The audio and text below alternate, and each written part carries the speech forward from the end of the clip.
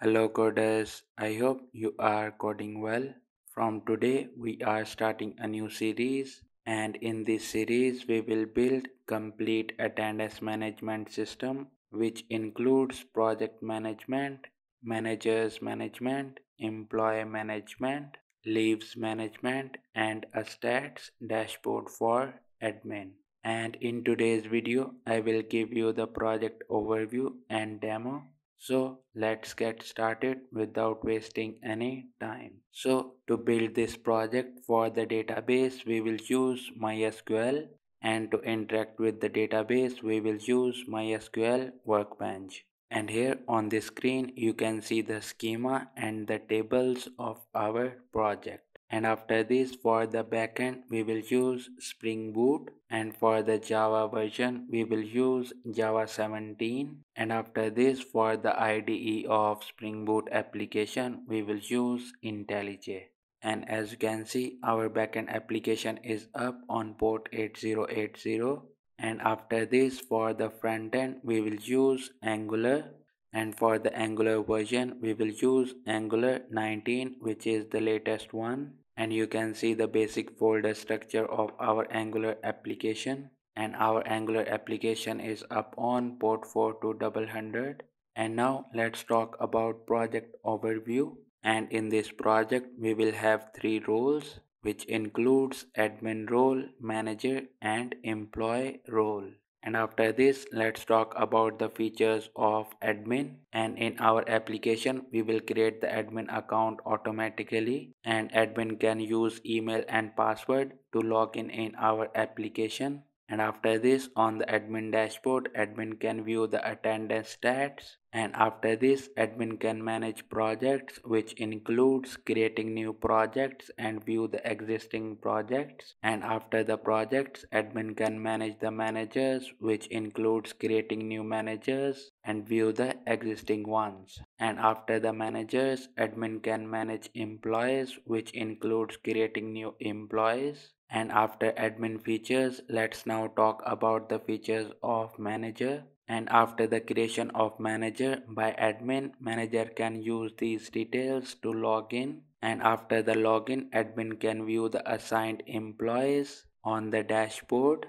And after this, he can mark the attendance of the employees. And after this, manager can view leave request of his assigned employees, and at the end he can accept or reject these leave requests. And after the manager, let's talk about the employee features. And after creation of employee can use these details to the login. And after this, on the dashboard of employee, he can view his leave request with the status. And at the end, employee can apply for the leave. And that's it for project overview. Now let's go to the browser and let's view the demo. And as you can see, I am in a browser, and this is the login page of our application. And on this login page we have a form with the inputs of email and password.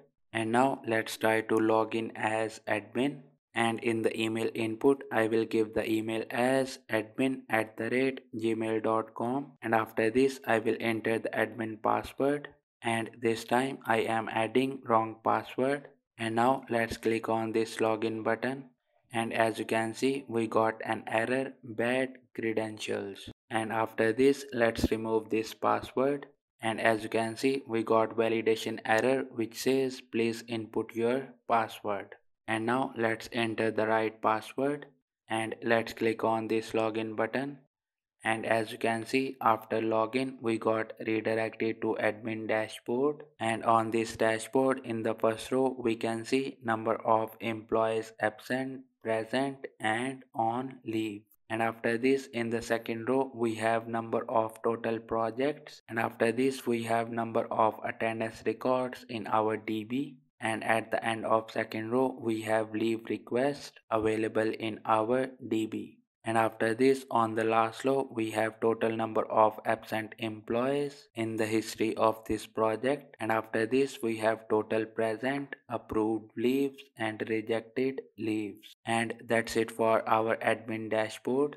And after this, let's click on this attendance records menu.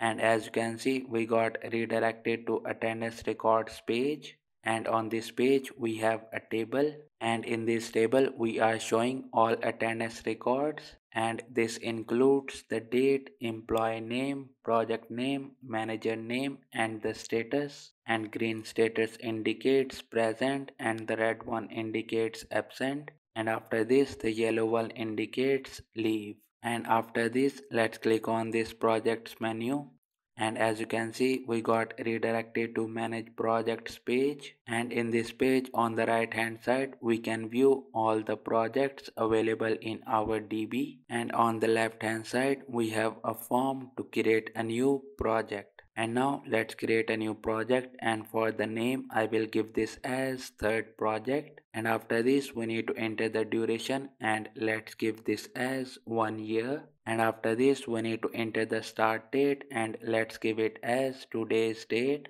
And as you can see, our add new project button got enabled, and now let's click on this button, and as you can see we got a message project posted successfully. And after this our all projects data got updated, and our post new project form got reset. And after this, let's click on this managers menu, and as you can see we got redirected to manage managers page, and on this page in the same way we can view all managers in our application on the right hand side. And after this we have a form to create a new manager. And now let's create a new manager, and first of all we need to enter the name of the manager, and let's give this as third manager. And after this we need to enter the email, and we will give this as manager3@gmail.com. and after this we need to enter the password for this manager account, and we will give this as manager3. And after this we need to assign a project to this manager, so we will open this drop down, and in this drop down we can see all the projects available in our database. And now let's assign third project to this manager, and after this we will click on this add new manager button.